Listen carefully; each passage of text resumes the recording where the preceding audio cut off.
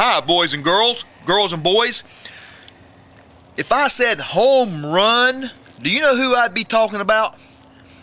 You know what? This fella right here, his name is Babe Ruth. Now, he lived a long time ago. He was one of the pioneers of baseball. He started playing baseball when he was 19 years old. Well, he started playing professional baseball when he was 19 years old.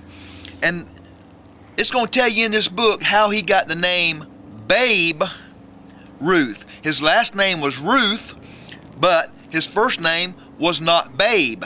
It was something else. So you know what? Get this book. It has it's beautiful, beautiful illustrations in here.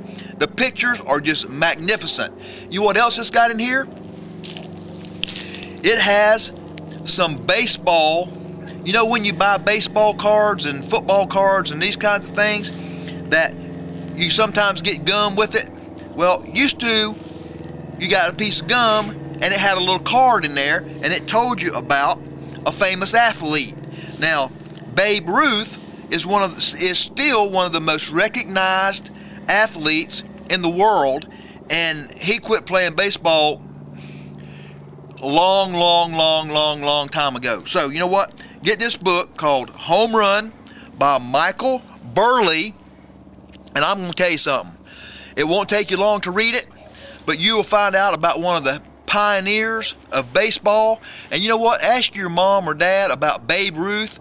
I know they're going to know about him. So you know what? You'll be able to go in there and tell your mom and dad some facts about Babe Ruth. Now, he hit 714 home runs.